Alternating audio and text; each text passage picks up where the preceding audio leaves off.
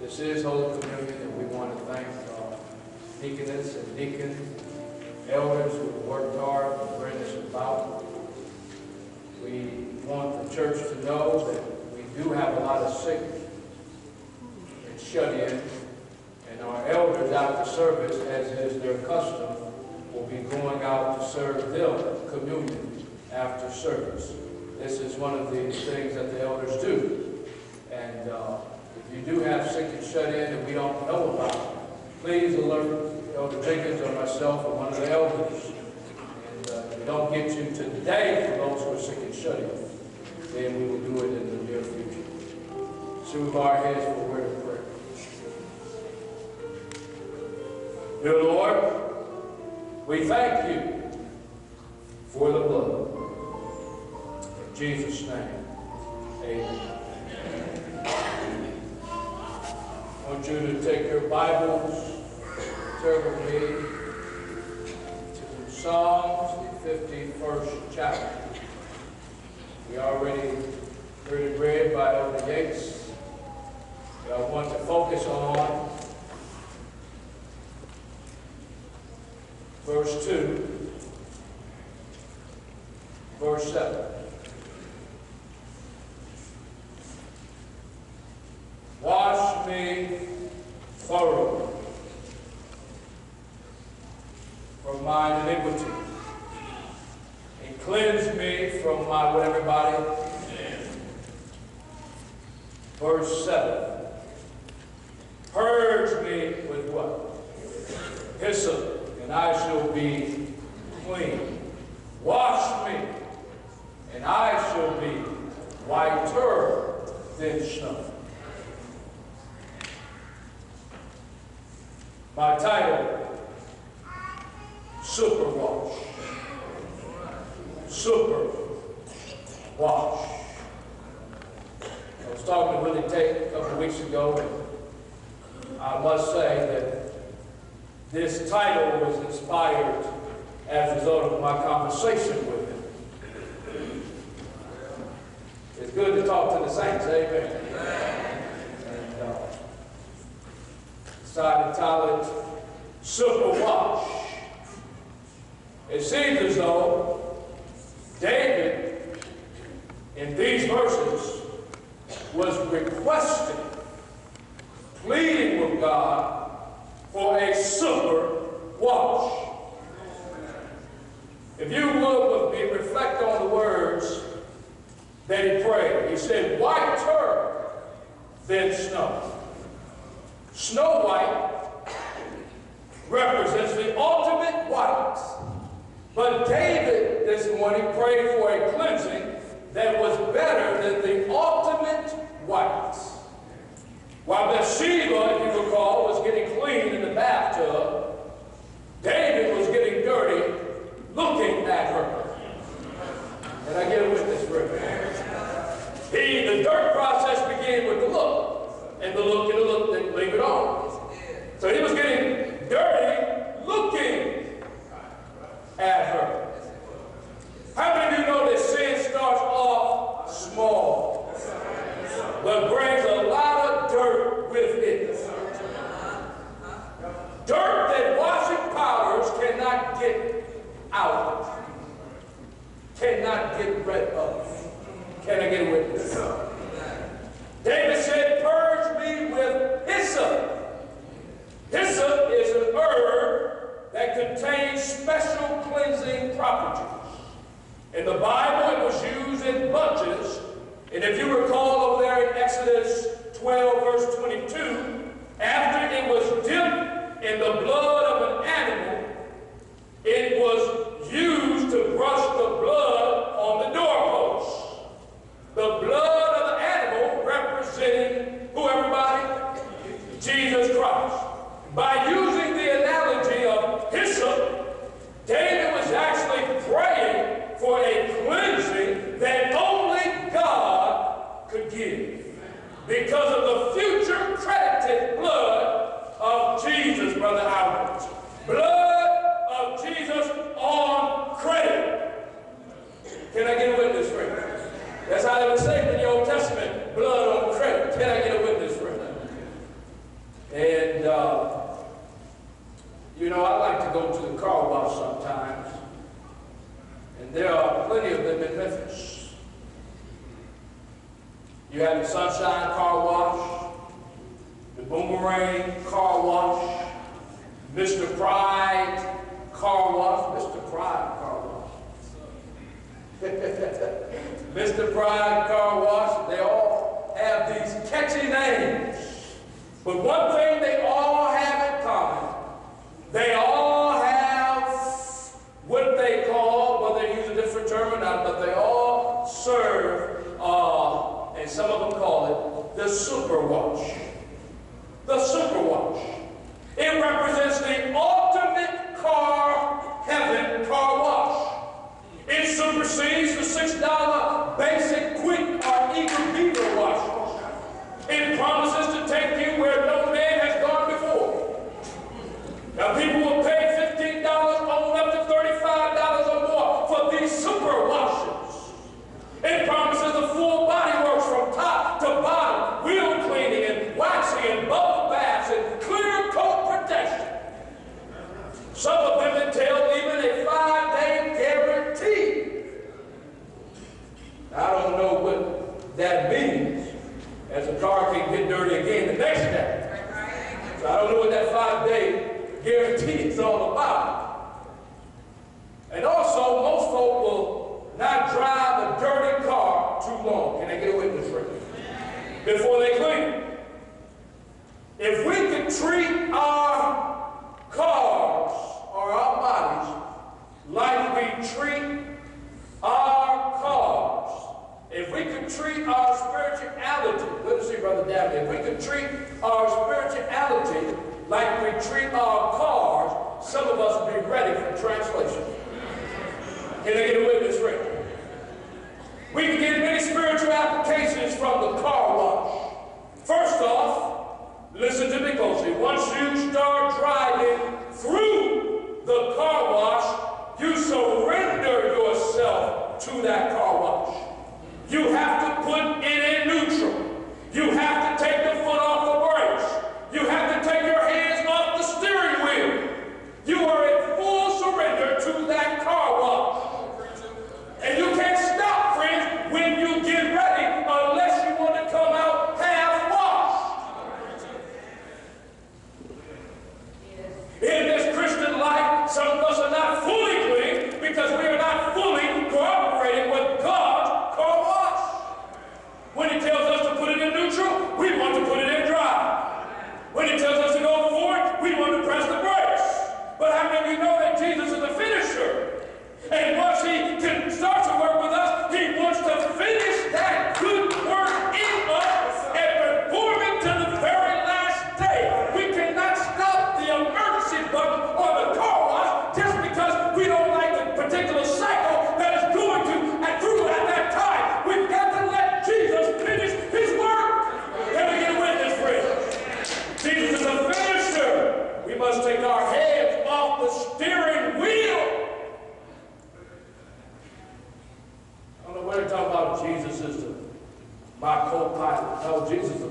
Can I get a witness?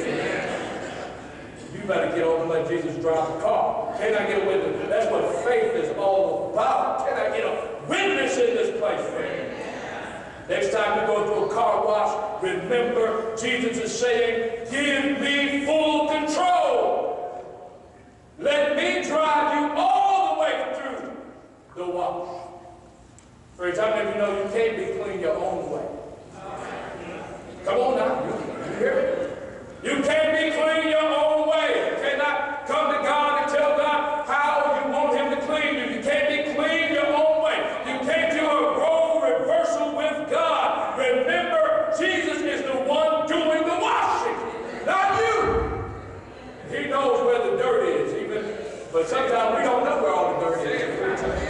We don't know all the cracks and crevices of the dirt in our lives. We don't know. Someone's not looking. We're so busy looking at other dirt, we can't see the dirt in our own. Can I get a witness, friend? We don't even know how dirty we are sometimes. That's a shame, friend, but a person don't know how dirty they are. Can I get a witness, friend? But you can't be clean your own way. This was Pilate's mistake, if you recall. After he turned over Jesus in Matthew 27:24, what did Pilate do? Wash his hands and said, I am innocent. He wanted to be clean his own way.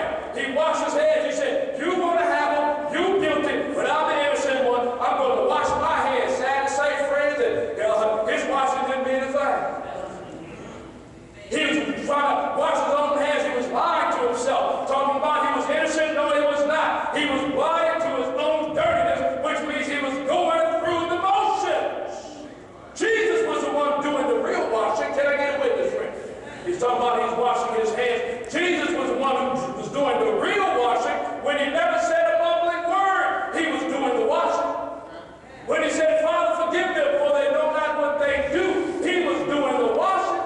When he saved that thief on the cross, he was doing the washing. Jesus is the one doing the washing around here. Can I get a witness, friend? But Pilate wanted to be clean his own way. A lot of times we sin and try to wash our own hands. Delete the email.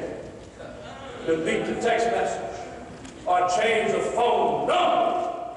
More concerned about hiding the evidence than letting God wash us. Can I get a witness, friends? Unless you stay in the car wash of Christ, the email and the texting will be calling you again anyhow. Because how many of you know, friends, that the devil doesn't like to leave you alone? You say no to him one day and think it's going to be all right, he's coming right back at you. He wants to be a continual thorn in your flesh, a continual headache. He's coming right back at you. He'll leave you for a little season, but he'll come right back at you. But if you keep saying no, you got to go, then he will go. Can I get a witness, friend? But we have to be clean God's way. If you recall, Naaman was upset because he wanted to be clean his way. 2 Kings 5:12 made me laugh. He did not want to be dipped 7 times in the dirty waters of Jordan. The prophet said, if you want to be clean, do this and do that and do that. And Naaman was mad. He said, I thought he was going to come like one of those TV preachers and strike me on the head and heal me and all that kind of stuff. He's telling me to dip in some dirty waters if I want to be clean. And you know, the verse 12 made me laugh. He said, are not Abana and Parthor rivers of Damascus better than the one of Israel? Can I wash in them and be clean? And then he turned away and went in a rage. Why? Because he wanted to be clean his own way.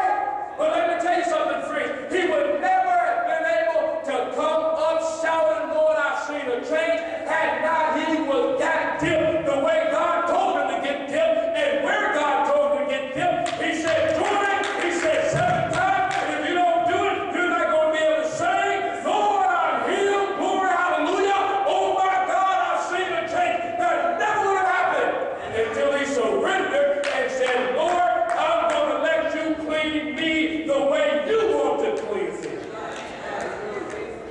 Now listen to me closely.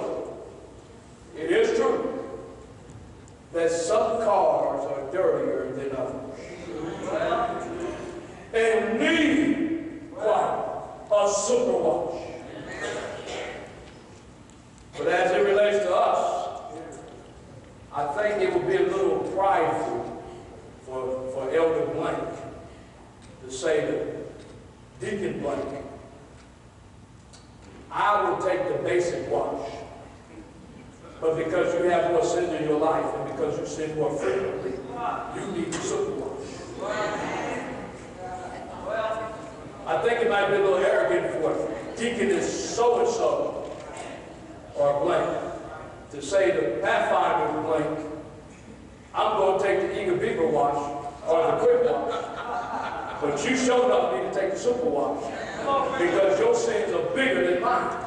And you have a reputation about your sin. And I don't. I think you need a super wash. But friends of mine, I think it'd be a little pride for us to try to look at each other and compare ourselves with each other to see how, who's less dirty. Because the bottom line is we all have sin and come short of the glory of God. Can you get a witness?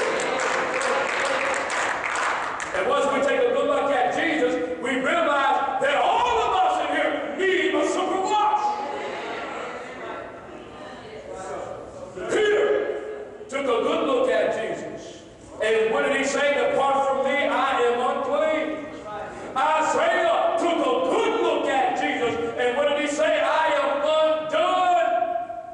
And John 13:9 made me laugh. It made me laugh. After Jesus had rebuked Peter, what did Peter say over there in John 13:9? He said, not my feet only, but also my hands and my head. In other words, give me a super wash. The need of a super wash, friends, is not really based on the acts of our sins, but based on our sinful condition. Born in sin and shaped in iniquity. One of the touching stories of the Bible was when the woman was caught in adultery because of a set up. Talking about caught in the very act. What you doing looking? You playing a peeping Tom? Don't they arrest folks for playing peeping Tom? You Inspector Gadget or something? And she was caught. They said, we caught her in the very act. They set up, and the crowd had the stones in their hands ready to take care of this woman. It's amazing, friends, how eager we are to throw stones at others and less motivated to turn and throw the stones at ourselves. Less motivated to pray for each other. We would rather throw a stone at somebody sometimes than pray for them. We're quick to talk, but slow to pray. We're quick to talk about, but slow to pray for. Don't talk about me, pray for me. You talk about me when you pray for me, then something is wrong with you. Can I get a witness, friend? We got to pray for each other. I was reading the Sabbath school lesson. Very, very good lesson. And I want y'all to study this one coming up. Very good lesson. It's talking about how to disciple children. This one coming up this week. But I was reading the one this past week, and it was talking about how the absence of intercessory prayer actually starts the growth of a church. When we pray for our own selves more than somebody else, the church dies. It starts the growth of a church. That's what I'm always asking you. Let's pray for each other. Let's pray for the community. Intercessory prayer brought some of you back. Intercessory prayer saved some of your lives. You were on the corner, on the street somewhere, couldn't get your head blown off, but old grandma or old mama was on her knees in the midnight hour praying for your life. You can't pray for somebody else. Intercessory prayer can save a life. Spiritually, physically, mentally, and emotionally, socially, and every other type of leader. Come on, preacher.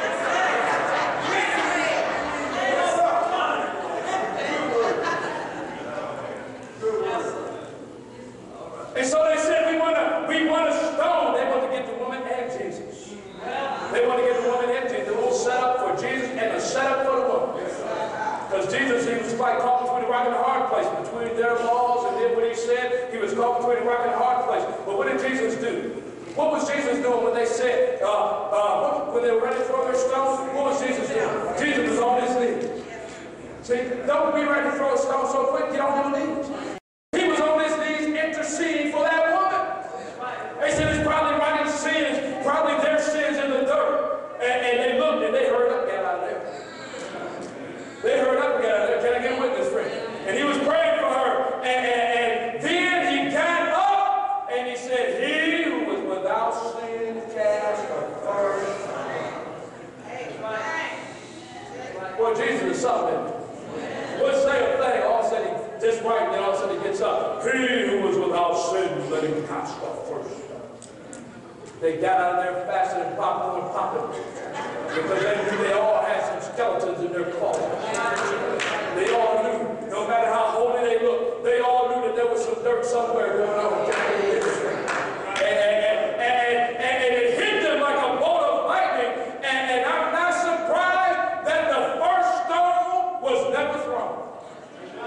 Can I get a witness, friends? And the only one who was worthy to throw the first stone anyhow would have been Jesus. But he refused.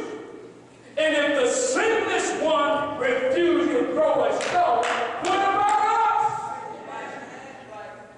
Can I get a witness, friend? Jesus is also proof that you can call sin by its right name and still love the sinner. In John 8, verse 11, I love it. He looked at that woman and he said to that, he was probably a fine-looking woman, and he probably said, go and sin no more. And some folks think that was a threat.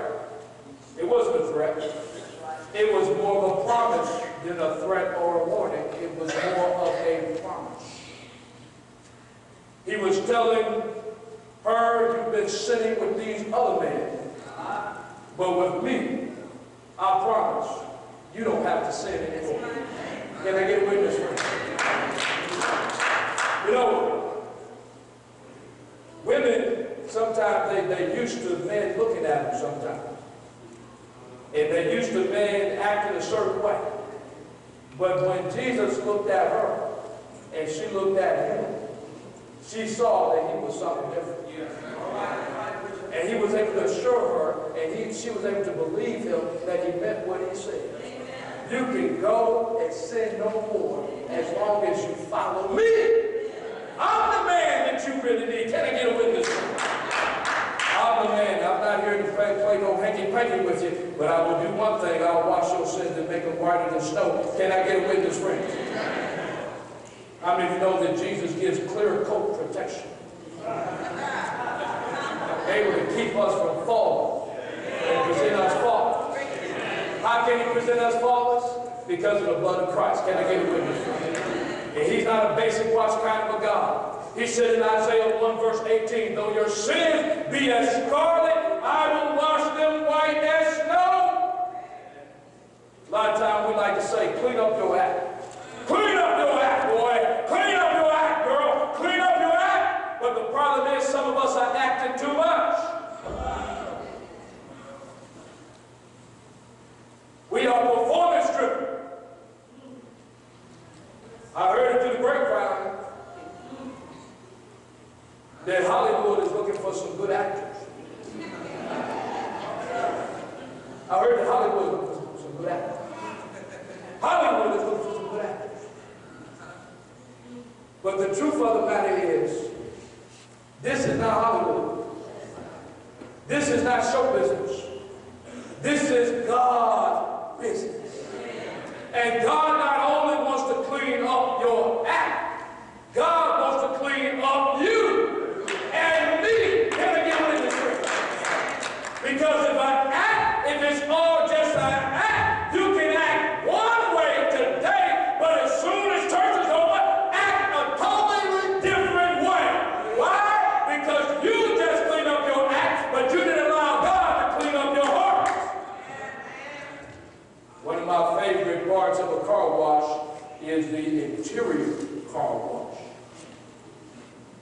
the outside of a car looks good, but the inside is smelly and junky and messy,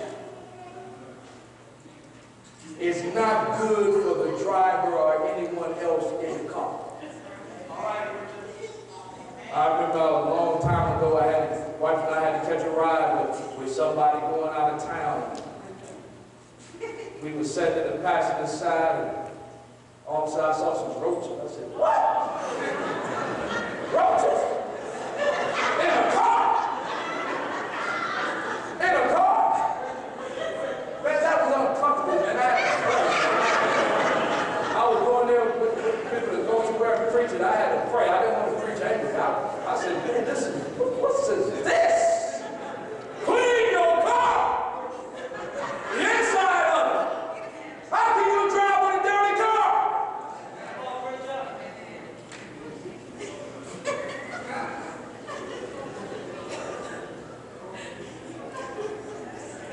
In Psalm 51, she said that I get out, once I got in, I had to keep on.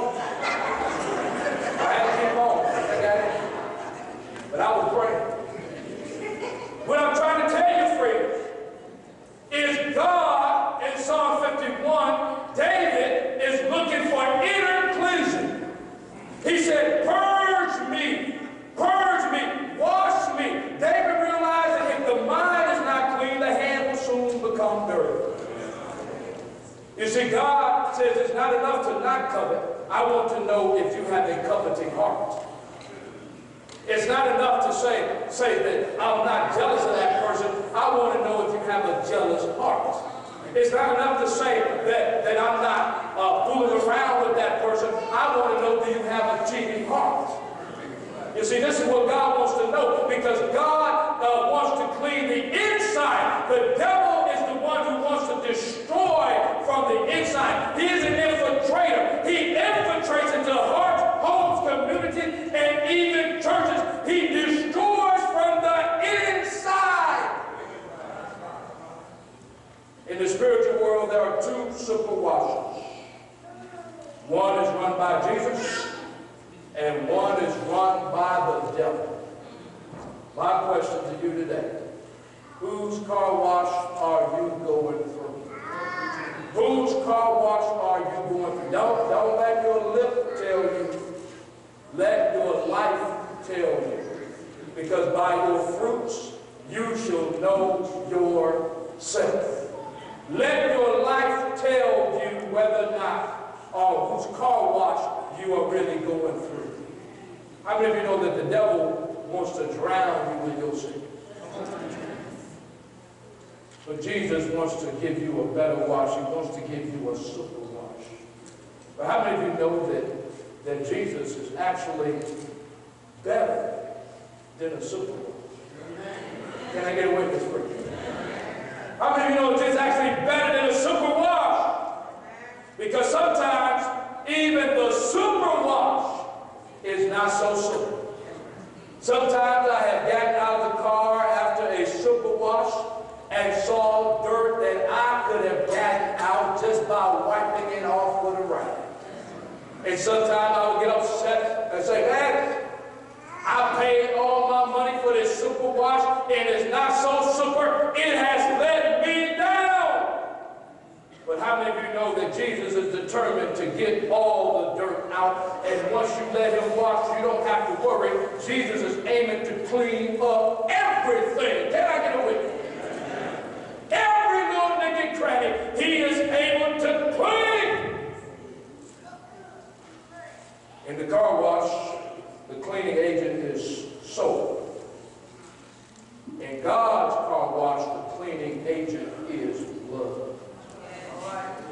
But the blood has to be activated by our faith. How many of you know there's still power in the blood?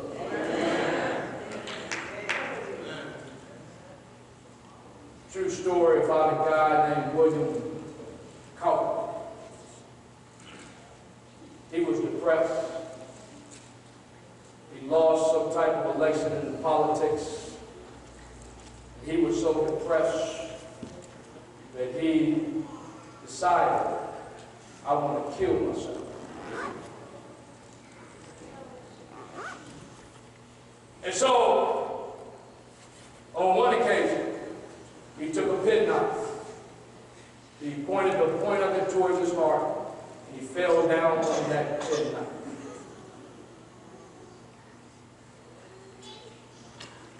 But the penknife broke. He was saved. On another occasion, he saw a river, and he said, I'm going to jump in that river. But his mind wouldn't let him jump. On another occasion, he prepared a cup of poison. But every time he tried to take that poisonous cup to his lips, his body would go into all types of agitations and spasms and just attack him to the point where he just couldn't bring the cup to his lips. It was like he was paralyzed. God wouldn't let him do it. Then finally, a fourth time, he said, I'm going to hang myself.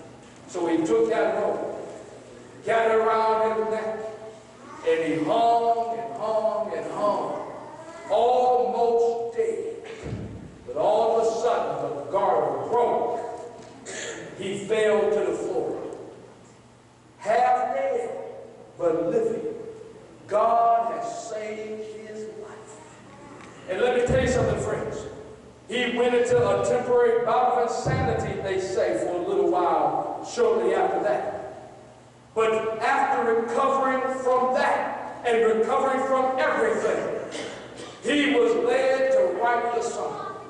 There is a fountain filled with blood, drawn from Emmanuel's vein. Sinners plunge beneath that flood, lose all of their guilty stains. And he wrote that song because he had been through something. He saw how God has saved his life. He was about to commit suicide 4 times, but God spared him, and he finally realized there is a fountain. There is a fountain. I don't have to shed my blood. I don't have to commit suicide because there is a fountain. Thank God. I don't have to jump into the river to kill myself because there is a fountain. Can I get a witness, friend? I don't have to get some fountain pen and try to stab my heart because there is a fountain. Can I get a witness, friend? There is a fountain filled with blood. Sinners plunge. You see, you got to let God plunge you. You got to let God plunge you beneath that flood. If you want to lose all your guilty stains, musicians, you got to let God plunge you. You really want a super wash? You got to let God plunge you. Have you been plunged today? Or have you been happy with just a basic Peter Beaver wash? Have you been happy with just a quick wash? Have you been plunged where you need that super wash? How many of you know, friends, Jesus saves.